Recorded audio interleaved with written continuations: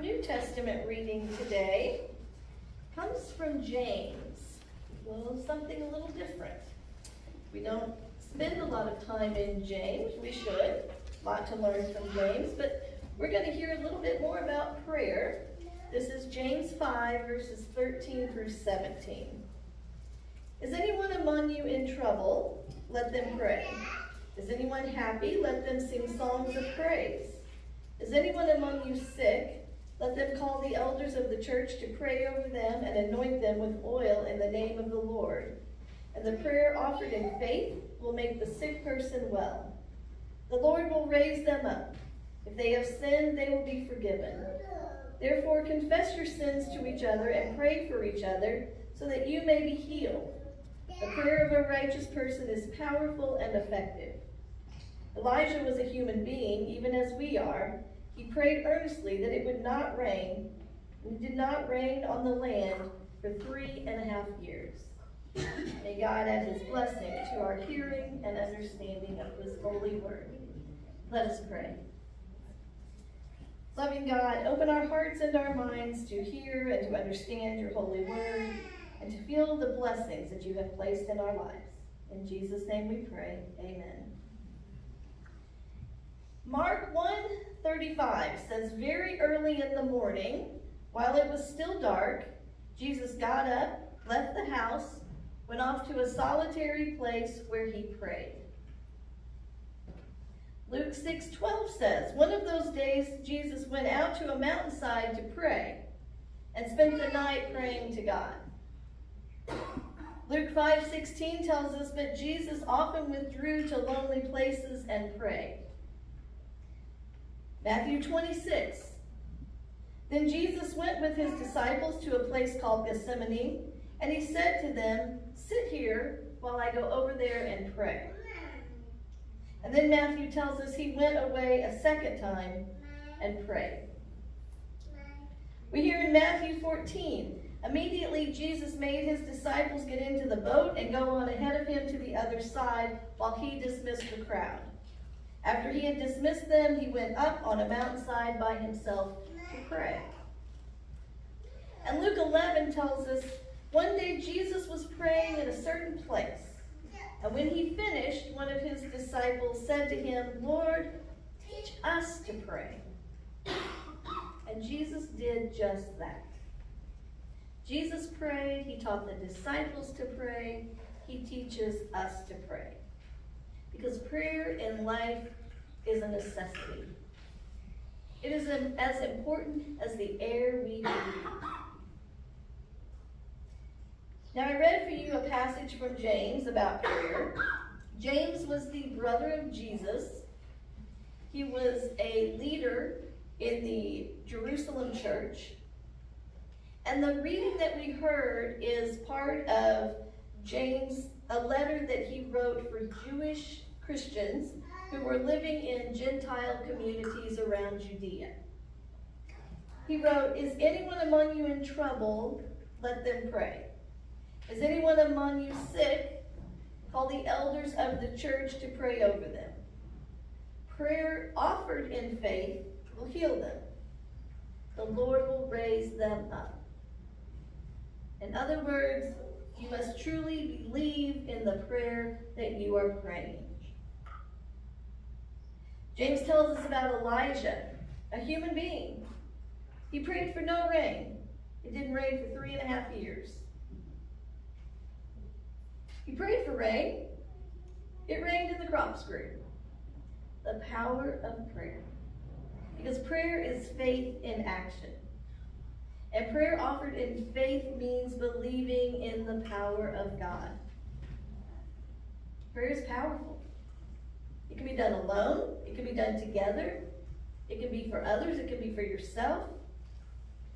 And James writes this to this group of people because he has concern for them as Christians because they're being persecuted. And so he teaches them about having genuine faith. He says that sins will be forgiven. So he writes, therefore, confess your sins to each other and pray for each other so that you may be healed. The prayer of a righteous person is powerful and effective. Confess your sins to each other. All right, who wants to go first? But James is telling us that we need to do that so we know what we're praying for each other so we can bring about the healing. Most of the times we confess our sins and ask for forgiveness in private. But praying together brings closeness and healing in community. And one of the greatest things that God has supplied you with is the power of prayer.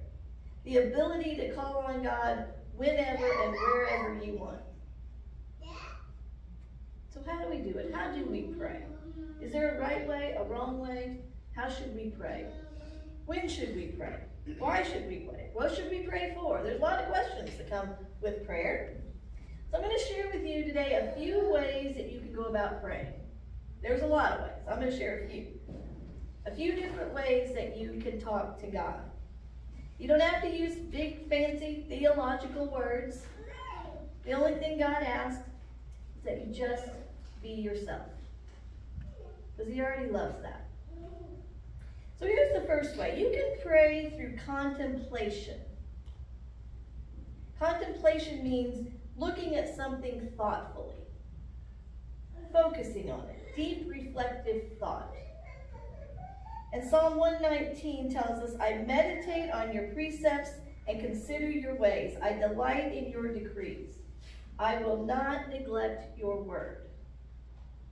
So as we read Scripture, as we think about it, and study it, and sit with it, and we ask ourselves, how does this apply to me today? Because it always does. It's not just a history book. It applies.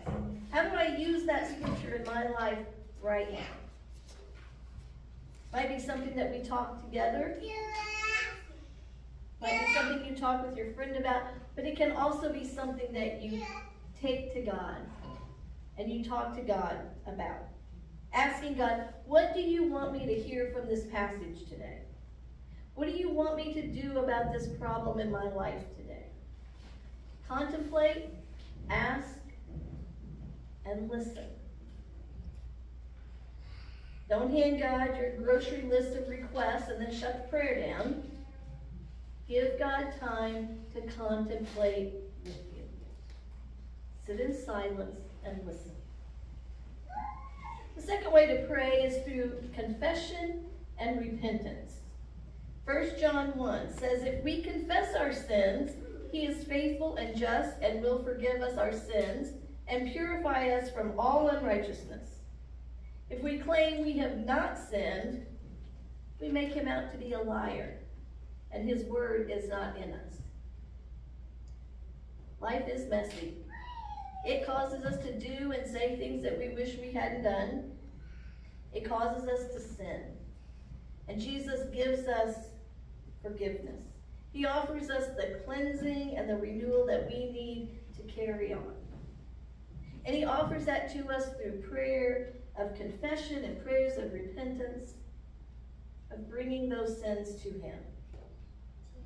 That's often not the prayer we want to pray, but it's the prayer that we need to pray. Now, another way of praying is through rejoicing. 1 Samuel 2 tells us, my heart rejoices in the Lord my horn is lifted high. My mouth boasts over my enemies, for I delight in your deliverance. Life is joyful. Prayer can be joyful. We need to celebrate God's generosity to us and to others. We need to celebrate the good news that God brings to us. And what a better way to show our gratitude and our thanksgiving to God than through a joyful prayer, telling Him how grateful we are. God does want you to be happy. That's the ultimate goal. But along with those joyful days are days that are not so great. Days when we face suffering and sadness, we face pain, emotional and physical. And in those times, there's another way to pray to God. To actually cry out to God. Psalm 102 says, hear my prayer, Lord. Let my cry for help come to you. Do not hide your face from me when I am in distress. Turn your ear to me. When I call, answer me quickly. Answer me quickly. I've prayed that one. Sometimes the difficult days are the easiest days for us to cry out to God, to be in prayer. But when you hurt, you also have the opportunity to go much deeper in your relationship with God. He doesn't want you to hurt, but he wants the closeness with you. But it can also be the time when it feels like God isn't listening, that God is hiding from you, that he is not going to answer your prayers. But in fact, those are our human ways of blocking God. Our human ways of staying within ourselves instead of handing it all over to God. Because God doesn't hide from you. God doesn't leave you. God does want to answer your prayers. And in fact, he wants to take you to that place of joyful, rejoicing prayer once again. Another way that we can pray is through petition. In our prayers, we can ask God for things. Now, I don't mean ask God to help you win the lottery or to put a fancy new sports car in your driveway when you wake up in the morning. That's not what I'm talking about. But if you need a new car, you might pray for the knowledge to know how to help yourself be able to have reliable transportation. You're praying for the knowledge, for the ability to help yourself. We can pray by petition, by asking. Philippians 4:6 says, do not be anxious about anything, but in every situation, by prayer and petition, with thanksgiving, present your requests to God. And God gives us what's best for us, according to his will, his plan, his timing. We ask God for healing and wisdom and salvation. The list goes on and on. And then we must have true faith and trust and belief in God and in that prayer. And then sometimes that requires waiting, waiting, and waiting. You're waiting with God. Now, there's another way to pray. You can pray like Jesus. We know that prayer. We can always pray the prayer that Jesus prayed. In Matthew 6:9, Jesus says, and when you pray, Jesus said, when you pray, sounds like he's expecting you to pray. He says, this is how you should pray. Our Father. The prayer becomes communal. We invite others. In heaven, we're recognizing that majestic place where God is, the place of heaven. Hallowed be your name. We show God that we are in awe of his holiness. We are loving his holiness. We are amazed by his holiness. Your kingdom come. We recognize God's kingdom. The world is his. It is not ours. It belongs to him. Your will be done on earth as it is in heaven. We are seeking God's will, not our own earthly ways, but God's will. Give us today our daily bread. We're requesting just what we need for today. Not for the whole month or the whole year, just for today. And we are recognizing who provides. And forgive us our debts. Well, we're asking for forgiveness, no doubt. We're asking for forgiveness for our mistakes and our sins, as we also have forgiven our debtors. We can't just glaze over that, because we are to forgive others. And we are to forgive others first before asking God for our own forgiveness. Forgive our debts as we also have forgiven our debtors. Sometimes we have to make that first move. And lead us not into temptation. God does not lead us into times of temptation, but we often find ourselves there. And so we ask for protection to lead us in the way that God wants us to go. But deliver us from the evil one. We are asking for God's protection over evil. Now this prayer sounds a little bit different than how we say it today, but it's the same prayer. It is the prayer that Jesus taught his disciples to pray. It is a prayer that when you don't know what to pray or how to pray, that you can go to in any circumstance and pray that prayer. You can even say it with another prayer. It is a beautiful prayer, and it is a gift from Jesus. It is the prayer that Jesus prayed. The perfect prayer. I'm going to share one more way with you of how you can pray, and that is praying spontaneously. Praying spontaneously. Be spontaneous. 1 Thessalonians 5 says, pray continually. You don't always have to be on your knees. You don't always have to be in your favorite prayer spot or be at church. You don't always have to be with others. You can pray anywhere. Anytime you feel the need, you can pray. You can pray in your car at a red light. Do not close your eyes and take your hands off the wheel, but you can pray. You can pray anytime you want. You can pray any way you want. You can contemplate. You can confess and repent. You can rejoice. You can cry out. You can pray a prayer of petition. You can pray like Jesus taught you to pray. But just pray. Be spontaneous, and before long, you're going to find yourself praying all day long. And God's okay with that. He's not too busy. He's a big God. He can handle wherever you are and need to talk to him. He can handle whatever you bring to him. There's a story about a group of professors. They were invited on a plane. And the professors get on the plane, they sit down, they shut the door, and the plane's preparing to take off. And they tell the professors, this plane was built by your students. And so the professors get up, and they're going to head for the door. They are getting off that plane, except for one. And he sat back all calm, cool, and collected, not anxious at all. And one of them said to him, why are you not trying to get off the plane? And he said, well, they're our students.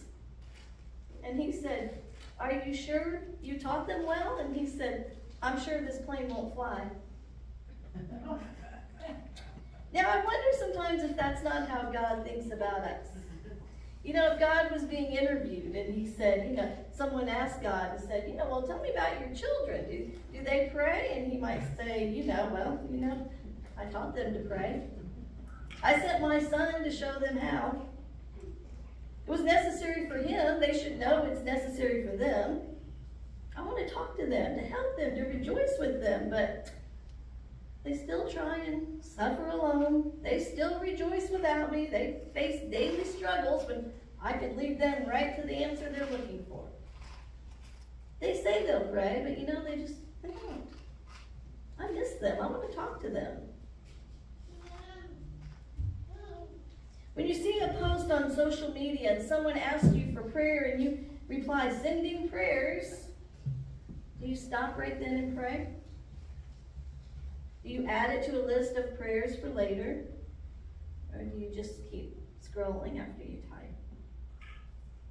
When our church family sends out a message on our message board about someone needing prayer, do you stop right then after you say sending prayers and send those prayers to God? Because if you're not doing that, I encourage you to make that change. To stop everything and offer that prayer in your strong faith and belief, lift it up to God for those people.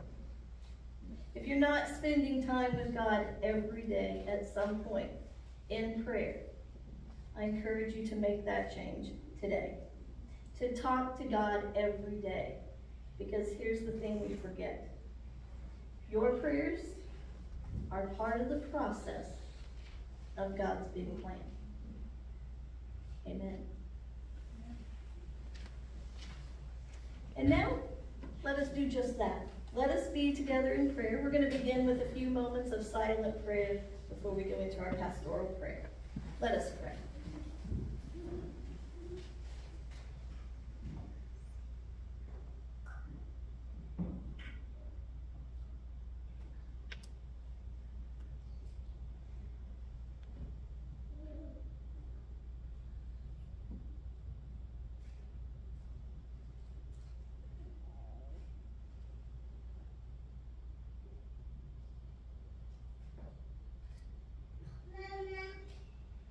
Loving God, you are our life, you are the air we breathe and the beat of our hearts.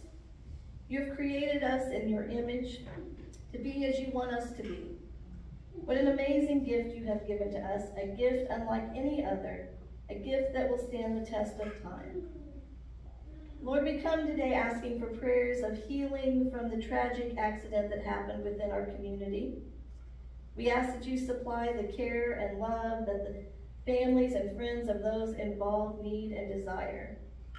We pray for healing for a life lost and for the pain and suffering of those who lost a family member, a friend, a colleague, and the community left behind.